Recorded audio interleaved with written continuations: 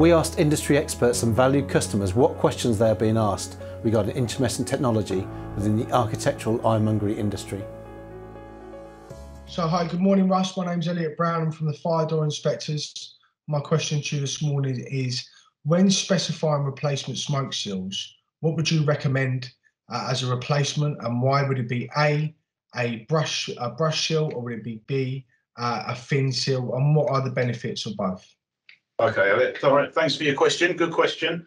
So really, there's kind of three types of smoke seals. You've got brush type and a rubber thin type, and those two are normally incorporated with the intumescent seal. And then you have a third type, which is a perimeter type, something like a bat wing seal or a teardrop seal or buffer stop seal.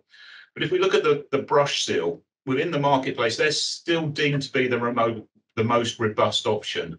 So they do tend to get specified in schools and areas for high traffic usage, and particularly where you perhaps have trolleys and things moving through doorways where the doors and the jabs are subject to quite a bit of abuse.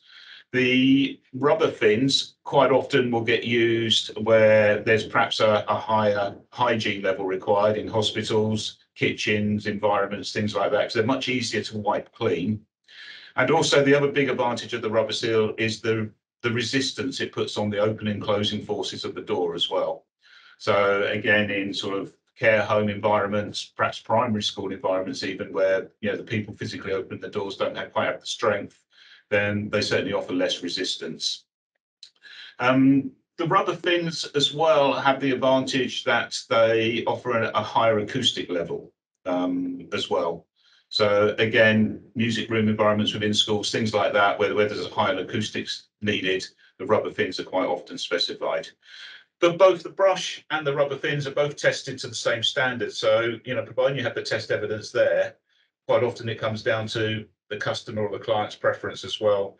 But in general, brush for the more robust areas and thin, perhaps where you don't need so much resistance put on the opening and closing forces of the door, or where there's a white, clean, sort of more hygienic environment involved.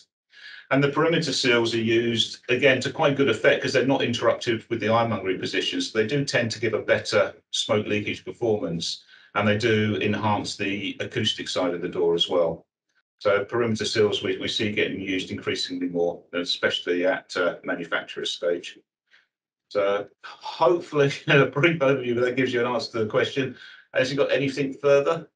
No, it's brilliant. It's just when I do engage with clients, and I can now go back to them with the benefits of both, and it's exactly what I was hoping for this morning, so thank you. Okay, no problem at all. Thanks for your question. Take care of yourself.